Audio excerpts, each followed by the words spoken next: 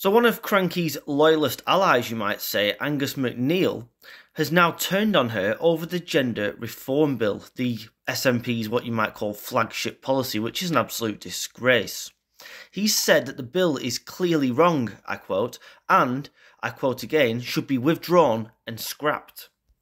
I find it very strange to agree with a Scots Nat, but he actually makes a couple of good statements, and this is one here. This is not about trans people. It is about people who could possibly masquerade as trans people and invade women's safe spaces, who are known as bad faith actors. I cannot support that. Trans people deserve respect and dignity, but this legislation is not about that. That last bit especially, I agree with him. This is not about that. I don't care how you live your life, do what you like. But do not do it at the expense of others, especially young girls and women who could fall prey to simply a sexual deviant who wants to invade their safe spaces, which is what he is saying here.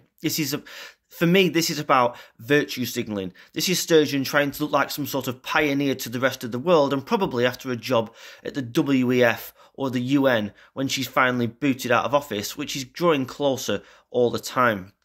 This is not about protecting trans people. They are such a small percentage of the population that if they live quiet lives, I don't think anybody would even bother about them. But the fact that they're championed by people like Krankie who want to look all virtuous to the rest of the world makes it look increasingly hostile. And the fact is now that I think if this rebellion continues to grow, you're going to see people, despite the fact it was rushed through to stop Forbes resigning, you may well see her resign all the same if the rebellion grows sufficiently, and yet it might.